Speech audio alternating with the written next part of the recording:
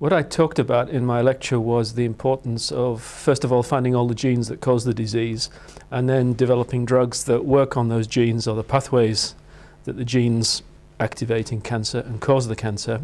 And then, which is my speciality, designing drugs that specifically work on those genes and those pathways that cause the disease. And that way, if we can link the genes to the drugs, we can then truly do personalized medicine. I talked about 3 projects as examples in the talk.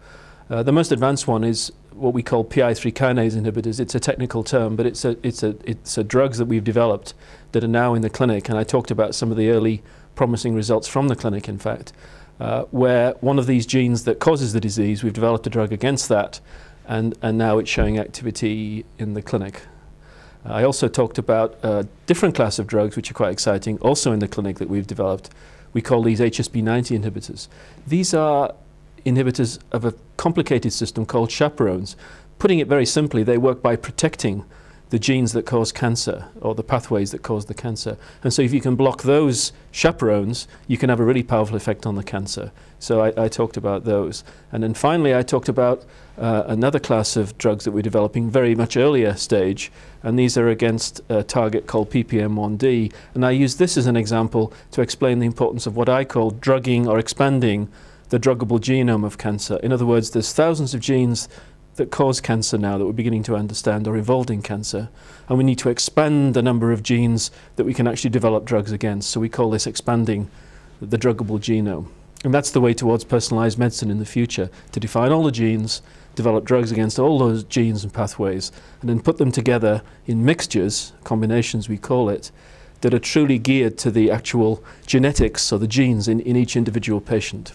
I think we've come an incredibly long way. I talked about in my award lecture, I talked about how when I did my PhD thesis in the 1970s, we really didn't understand very much about cancer, the causes of it, and therefore the drugs that were developed at that time were quite poisonous. You know, they had a lot of side effects and still do, many of them, although they are effective.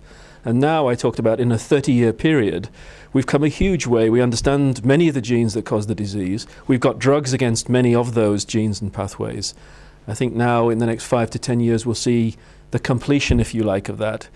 We've got the Human Genome Project. That's led then to finding all the cancer genes, and now we need to fill out the final step, if you like, to develop the drugs that work on those genes. And in addition, a really important point is that we need what we call biomarkers. These are tests in the lab where a patient will come into a clinic and they'll have a test, maybe a DNA test, and that will tell the doctor treating the patient which drug they need to be given, or which combination of drugs they need to be given for their own cancer.